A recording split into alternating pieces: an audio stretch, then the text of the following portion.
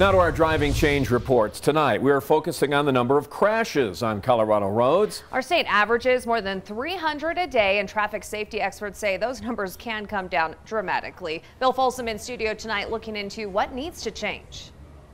Yeah, also on average, 2 people a day die in crashes on Colorado roads. But it takes more than sobering numbers about tragedy or expensive fixes to drive change. All drivers have to step back and look at their own driving habits.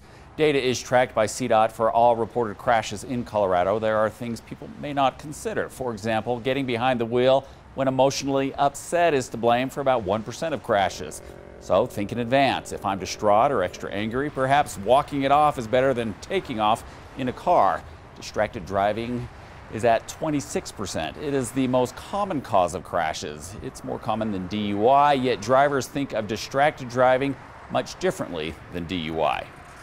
You will call out your buddy if he's, had 6 beers and is about to jump in his car.